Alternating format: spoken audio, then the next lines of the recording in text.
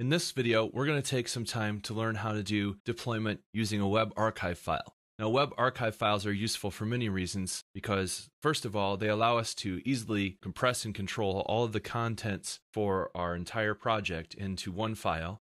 And it allows us to very easily integrate a way that we can deploy the web application without having to do very much configuration at all.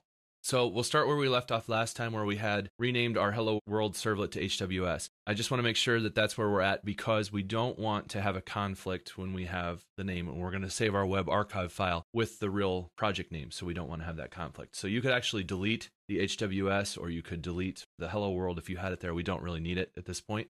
And so what I want to do first is go back into Eclipse. So here's our Hello World servlet project in Eclipse, and there are a couple different ways to go ahead and actually export this to an archive. One of the easiest ways is just to right-click on the actual project name itself at the project top and select Export, and then we're going to create what's called a WAR file, a web archive file. This will tell us the web project that we want to use, which is the only one we have right now is Hello World servlet. So if you had multiple projects open, you might have to select the one you want. And let's just save it directly on the desktop for now, and we'll save it to the hello world servlet.war. Now, once again, the name of this project is going to be very important. The nice thing about a web archive file, though, is we can name this whatever we want, and we can just rename it when we drop it into the container to what it needs to be. You can keep that in mind. Let's go ahead and save this web archive file, the hello world servlet.war, to the desktop. We'll finish that, leave all the default options selected. And then we should have on our desktop now a Hello World Servlet WAR file.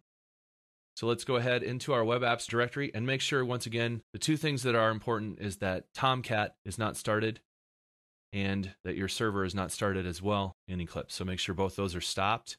You can just double check that real quick, and they are. And then drop into your web apps folder where you would have created the folder. You can either move it or copy it. I'm just going to copy it so I have another copy of it just in case something goes wrong.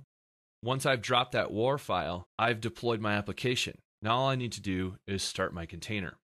We'll do this and we'll show this side by side so we can see what happens. You'll note that right now we have the HWS is still there, which is irrelevant at this point, but we have basically nothing else in here. We are going to go ahead and start our Tomcat server.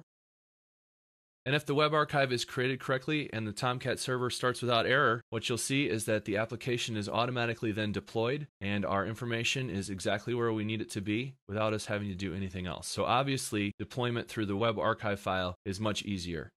And the nice thing about it is it will create the directory structure under whatever you name this WAR file. So if I had named this HWS, it would have created the HWS directory. And of course, once we're up and running, it's just a matter of making sure things work. So, of course, we're up and running, and let's go ahead to our start servlet. Once again, we have successfully been able to deploy.